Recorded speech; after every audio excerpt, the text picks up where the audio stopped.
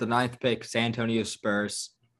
I think they'll go Daniel Dyson because he's available for me. They like their foreign players, Australian, fits right in, perfect. But they're on a very weird situation where they always try and compete. They always try and compete, right? That's all they really do. And they have this like like shift team that's just kind of a bunch of solid guys that work super hard, but they're not going to do much. But I think they're kind of moving in a different direction now.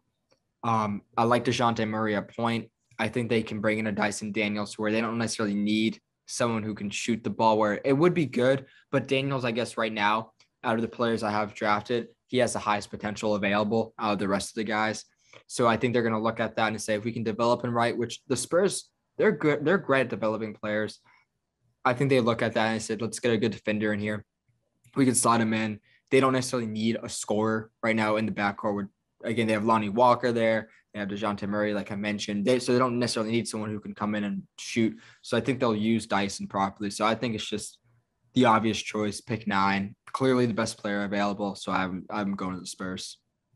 Yeah, no, I like that pick. I have them going Johnny Davis because I still have him available. I think he's the best player available left for me too. That's the San Antonio move. They pick the best player available. It's not like they have any like super obvious holes on their roster. I like Johnny Davis next to DeJounte Murray as well. DeJounte Murray, obviously a good defender. Johnny Davis, a really, really good defender too. So I like that backcourt. And I don't know. I think best player available. Maybe he doesn't have the upside as a couple of players left on the board, but I think it would be like reaching for upside at that point. Like I don't have Dyson Daniels left on my board, so I don't know. I like Johnny Davis. He fits well in the backcourt. Like you said, they've got a lot of backcourt options, but like you also said earlier, the West has a lot of backcourt guys who you need to be able to defend, and I think Johnny Davis is useful for that, and he can be like a secondary scorer for them too.